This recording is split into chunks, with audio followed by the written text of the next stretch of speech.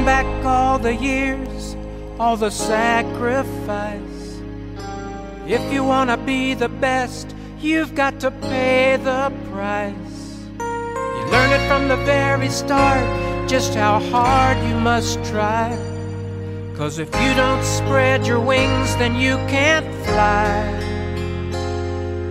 Look at where you are today. She is. I mean, she's like a sponge. She just absorbs everything. She's very in tune with what's going on. She just needs to know how to go about it.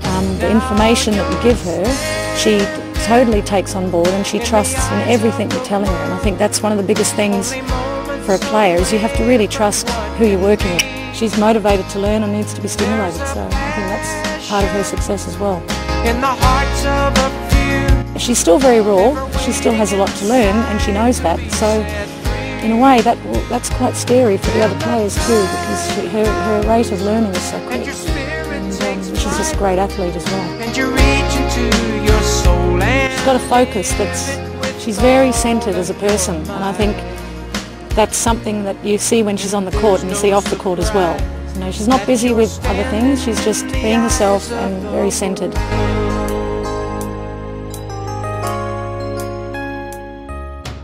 She really wants to keep going up and up and up, so she's just open to every step all the way. So she's just a tremendous sort of ambassador for the sport, and I think she'll be a great leader too.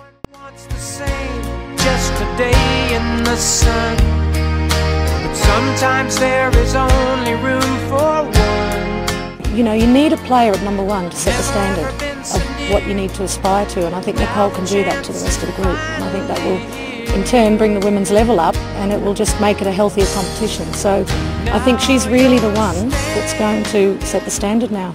In the eyes of the world, only moments away can be. There's a passion in the hearts of a few, ever waiting inside to be set free. Then the time comes and your spirit takes flight, and you reach into your soul and live it with all of your might. I won this for the second time, and I felt so much better winning it this time than the last time. I really fought hard, and this time I was just ready to go all out and get it, and it did happen. Standing in the eyes of the world.